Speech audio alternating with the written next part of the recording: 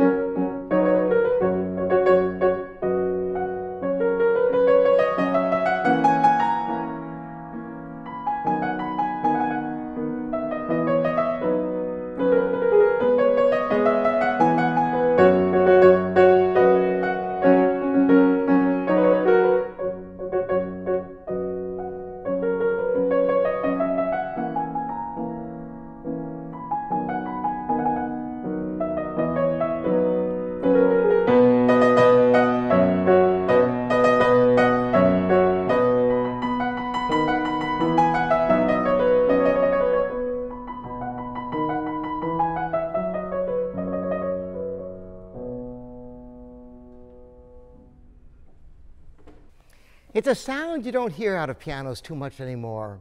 Except for Mason & Hamlin and Steinway, the last two companies left from the over 1,000 that were around 100 years ago. And those pianos cost an arm and a leg. It's great to find an American-made piano, a top-tier instrument, handmade in the used market in such good condition. Now, we did put brand new Mapes International Series bass strings for a rich, vibrant tone in the bass. The cabinet is original finish. It's been detailed. It doesn't look brand new, but it looks quite presentable. Action's been refined with regulation, gentle hammer reshaping, and all the rest of it. Let's hear how it sounds with some Beethoven, a little bit of the Opus 10 No. 1 C minor Sonata.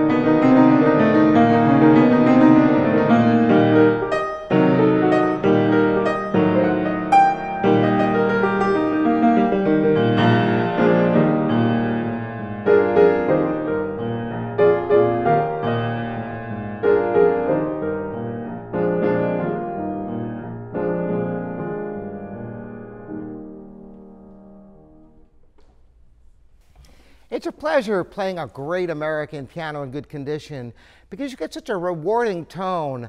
Notice that even when you put great energy into it, it never gets that harsh brittleness you can get from Asian production pianos.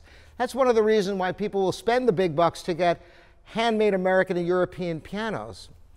I'm going to end now just with a short movement from Schumann's Carnival entitled Chopin to hear the beautiful lyricism.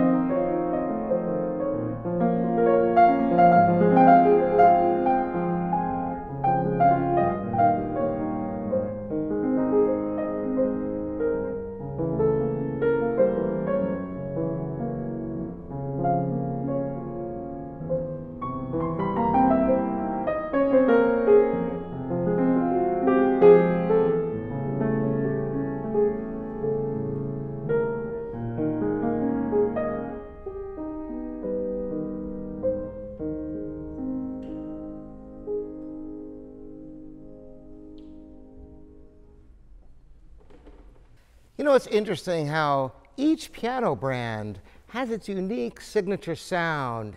And it's no wonder that Chickering was such a popular piano. I hope you've enjoyed this. Once again, Robert@livingpianos.com. You can email me or call us anytime.